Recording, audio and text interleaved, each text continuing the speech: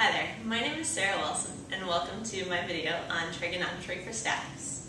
Trigonometry is the study of the ratios of the side lengths in a right triangle. And so that's what we have up here. This is a right triangle and you can tell because of the box marking in the corner that shows 90 degrees. And to start off with, we'll define the three most common ratios that are used in trigonometry. That would be the sine, the cosine, and the tangent. Now in this triangle right here, I'm going to start by marking the angle that we're going to label everything relative to. In this one, since we're just defining, I'll just pick a random angle like this one down here at the bottom. I'm going to label it theta. Now theta is just a variable, like an x or a y, but it's a Greek letter and it's most commonly used for angles, so we're going to stick with theta, but you could just use an x or a y if you like. Compared to this angle right here, the three sides in this triangle need labeling. In the right triangle, the first side that I always label is the side that's the longest. It's right across from the right angle. So if you come straight out of the right angle, the side that you hit is called the hypotenuse.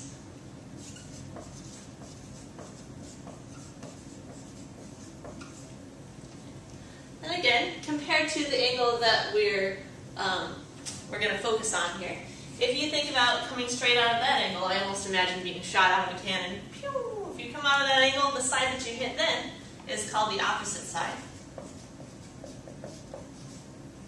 And then the last side, the one that we haven't labeled yet, is called the adjacent side. It's right next to the angle that we're going to be working with. So the first step in doing any trig problem is to label the three sides relative to the angle that you want to work with. And like I said before, the three ratios that we're looking at are the sine, the cosine, and the tangent. Sine is abbreviated SIN, and you probably have seen the button on your calculator.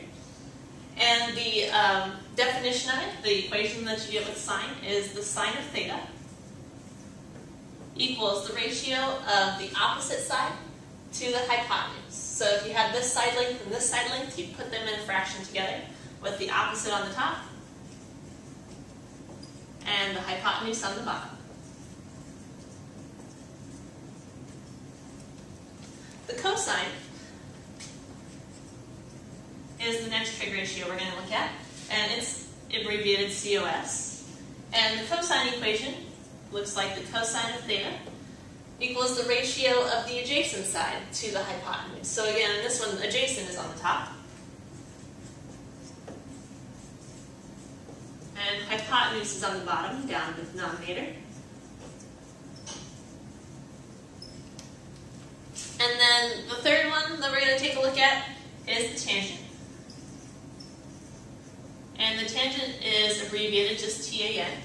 And the equation that goes with tangent is the tangent of theta equals the opposite over the adjacent. So this one, hypotenuse, doesn't have a roll in. It's the other two legs of the triangle with opposite on the top. Opposite in the numerator, adjacent in the denominator. And those are the three trig ratios, and you've probably heard the mnemonic device to help you remember those. It's one of the more famous ones. This would be SOHCAHTOA. And let's see, we'll put it right up here so that you can see it. S-O-H for sine, opposite hypotenuse. CA, C-A-H for cosine, adjacent hypotenuse. And then TOA for tangent, opposite, adjacent. So SOHCAHTOA, if you've ever heard people using that mnemonic device, that's what they're talking about, to help you remember which trig ratio goes with which ratio. Alright, so let's take a look at an example of how you would use one of these trig ratios. I have a triangle up here that I've labeled some information in. I've got a 50-degree angle marked. One of the sides is 6 meters long, and then the other side would be the one that we don't know that we're trying to find out. So here's how you go about a problem like this. Start by taking a look and labeling the sides relative to the angle that you're given. So in this case, it's the 50-degree angle. Alright, just like we did before, let's label which side's the adjacent, what side's the hypotenuse, and etc., etc. First off, I almost always label hypotenuse first. So straight across from the right angle is the hypotenuse. So imagine coming straight out of it, there it is. Alright, next off, look at the angle that we're given and imagine shooting out of a cannon at it. It lands over here, and this side is the opposite. And then the remaining side, the one that hasn't been labeled yet, is the adjacent. Okay, 3 sides are labeled. And now you take a look at the information that you're given and the information that you want to find out and decide which trig ratio goes with it. I know an adjacent side. I'm looking for the opposite side. So up here, adjacent and opposite, which trig ratio includes adjacent and opposite? That would be tangent. So that's how you know that's the trig ratio you want to use. I'll write myself, the tangent of theta is the opposite over adjacent. And now fill in the information that you know. Theta, remember, is just a label for the angle, or it's a variable for the angle, so we're going to put 50 in where there's theta. So the tangent of 50 degrees equals the opposite side, and that's the one we label up here, that's the x. We don't know it, so I'll just put in an x for it. And then adjacent is in the denominator. So that's over here, that was that 6 meters, that goes on the bottom. And now it's just a little algebra problem you have to solve to get x by itself. Since we're dividing here, you have to do the opposite of dividing by 6 meters, which would be multiplying both sides by 6 meters, and that's how you'll get it to cancel off. So these two are opposites, they're gone. And now all I've got left is x on the right side, and 6 times the tangent of 50 over here. All right, 50 degrees. Now in your calculator, you're just going to enter this exactly as it looks right now.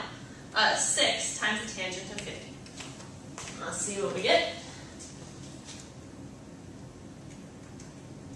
One thing I will point out to you is that if you haven't used your calculator for a while, or if it's a brand new one, you'll want to double check and see what measurement your calculator is in. There are a couple ways you can measure angles. Degrees is pretty common, but also radians is another one. And so if your calculator is currently in radians, you want to make sure that you switch it over to degrees so that you're getting the correct answer.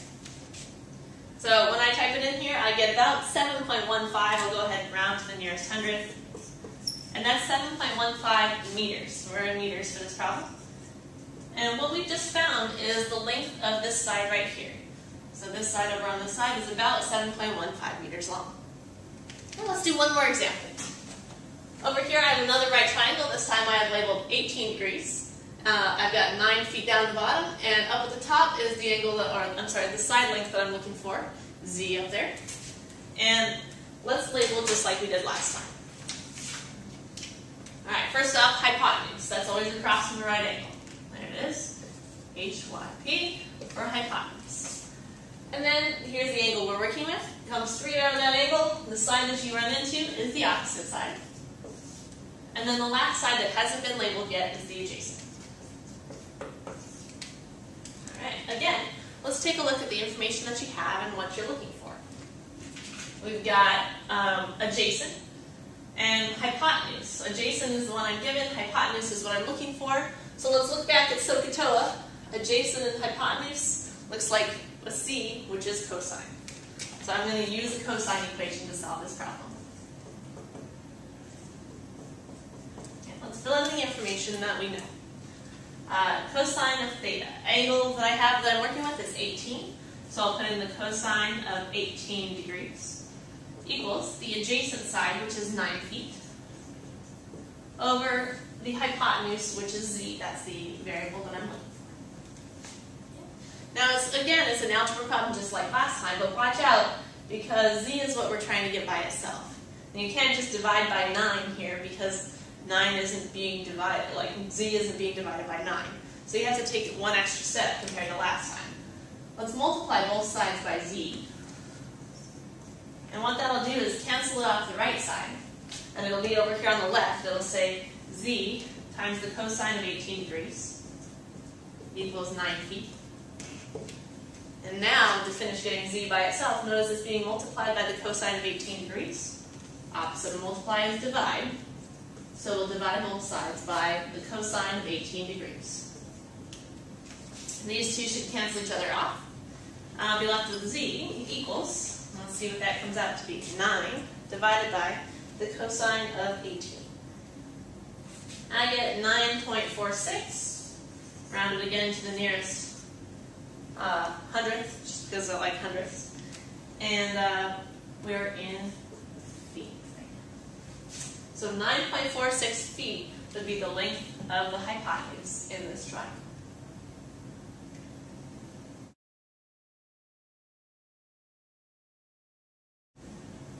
In all the problems we've looked at so far, I've given you two pieces of information about the triangle, one angle and one side. But what happens if you're given two sides of the triangle and you're trying to find the angle instead? Well, the nice thing is trigonometry can still be used to find that piece of missing information. And let me show you how. In example 3 here, let's start off the same way we did with our last couple problems. We want to label the information we have and see what information we're trying to find out. In here I've got theta. But notice this time I just left it as theta. I didn't actually tell you what the angle measure is. But I can still label the sides in relation to theta.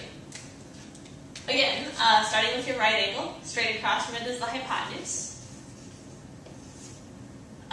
Coming straight out of the angle that we're working with, the side that you hit there is the opposite. And then our remaining side, the one that's not been labeled yet, is the adjacent. Alright, so let's see what information we have and what information we've got or that we're trying to look for, and pick our trig ratio.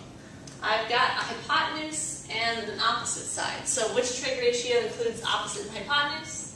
That is sine. So let's write an equation with the sine. The sine of theta equals the opposite over hypotenuse. Alright, fill in the information you know. And unlike last time, since we don't know the angle, we'll just leave that theta in there. So the sine of theta equals the opposite side, which is 6 inches, over the hypotenuse, which is 10. Now here you see inches divided by inches. That means the units are going to cancel away. So inches and inches are gone. I'm left with the sine of theta equals 6 over 10. Now to get rid of the sine, lots of people want to just say, well, can I divide both sides by sine? But sine's not a number. It's more like an operation, really, is how you can think about it. And so to get rid of the sine, you have to use the inverse sine. And that's written as the sine with a little negative 1 up like an exponent. So this is the inverse sine, and I'm going to do that to both sides. Inverse sine of the sine of theta equals the inverse sine of 6 over 10. So here, what you've got is the inverse sine. I did that to both sides of the equation, keeping it balanced. And then here, the sine and the inverse sine cancel each other away. I'm left with theta equals the inverse sine of 6 over 10. And that's what you enter in your calculator. An inverse sine is usually found right above or right next to the regular sine. So let's take a look and see what that gives us. I've got the inverse sine of 6 divided by 10. And it comes out to 36.869, and so on and so on. So let's round to the nearest tens. How about that? We'll take 36.9 degrees this time. So theta comes out to be degrees because we're measuring the angle. So we just found out that this angle right here is 36.9 degrees. Now you may have noticed as we're going through these that my drawings are not to scale. And that's true in any kind of geometry or trigonometry problem. You should always go by what the picture is labeled, not necessarily what it looks like. Let's do one more example. Example 4 over here. Where do we start? Labeling the sides, just like always. Coming straight out of the right angle, we hit the hypotenuse. Coming straight out of the angle that we're working with, we hit the opposite. And then our remaining side is the adjacent. And this time, I've got adjacent and the hypotenuse are the two sides that I have. So which trig ratio should I choose? Adjacent and hypotenuse is cosine. So let's write an equation with cosine. The cosine of theta equals the adjacent, let's just do it like this first. Adjacent over hypotenuse. I always like to start with the formula and then we'll substitute in. So cosine of theta is adjacent 8 centimeters over the hypotenuse, which is 9 centimeters. And there again, you can notice that our units are going to cancel each other out. Centimeters and centimeters. And just like before, to get rid of cosine, you have to do the inverse. So I have the inverse cosine of both sides. So cosine to -1, and then the inverse cosine over here as well. The these two should cancel each other out just like before. I'm left with theta equals the inverse cosine of 8/9. And then it's just a matter of a calculator. So inverse cosine of 8/9 comes out to be 27.266. Let's round to the nearest tenth again, so 27.3. And again, that's in degrees. So that would be the measure of this angle up here at the top, 27.3 degrees.